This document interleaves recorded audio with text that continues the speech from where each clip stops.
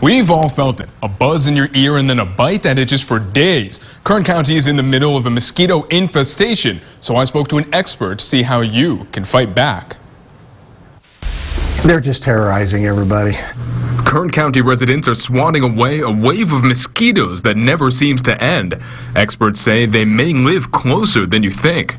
Some of the areas that people don't think about are inside their home.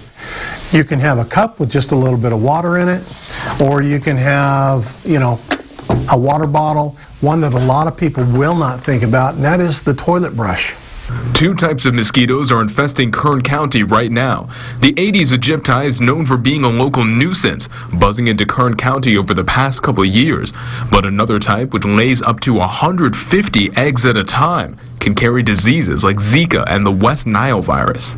The new Asian tiger mosquito has just been absolutely horrendous this year, and they're quick and they're fast and they're hard to see. They fly low to the ground and aim for humans' ankles to avoid getting caught, striking at any time of day and biting multiple times in one sitting. And the infestation is only getting worse. For an egg to hatch, basically they need only about a teaspoon of water. They'll lay the eggs and they'll become an adult in 5 to 7 days. Once that moisture goes away, the amazing part is those eggs can stay dormant for up to 5 years. Pest control experts say you can take steps to stop them once and for all. So be vigilant about how much water is going to be around your house and where it can be trapped.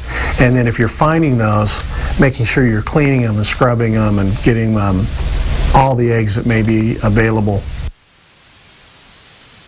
Your backyard could also be breeding mosquitoes, so limiting the amount of water used by your sprinklers and cleaning your pool could prevent them from hatching near you.